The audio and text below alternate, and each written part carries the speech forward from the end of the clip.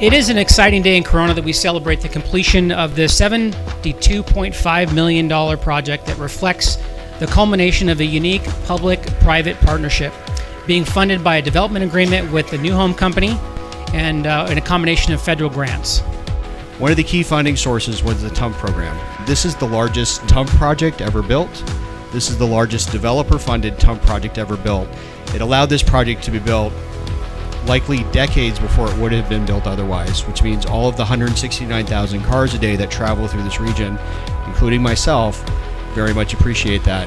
All of us played a role at some level in this project, but it was the partnership that worked together under the leadership of New Home, with the City of Corona, with WRCOG, Caltrans, RCTC. Every player had to have their part for this to come to fruition. This project is about 1,500 homes. The bridge at one time was only a one-lane bridge in each direction. With this project funded it, we took down the old bridge. In fact, we built a new one and then took down the old one beside it.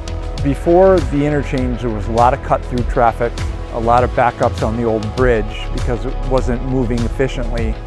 And the new interchange, because it's free right turns and it's signalized more effectively, just lets everybody move much more efficiently.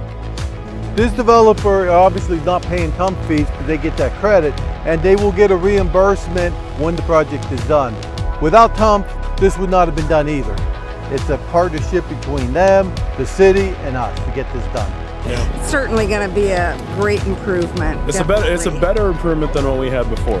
Lots of room and easy to get through, and it's a beautiful bridge. Yep. Yes. So I just want to thank everyone for working together to make this happen, and we're going to celebrate.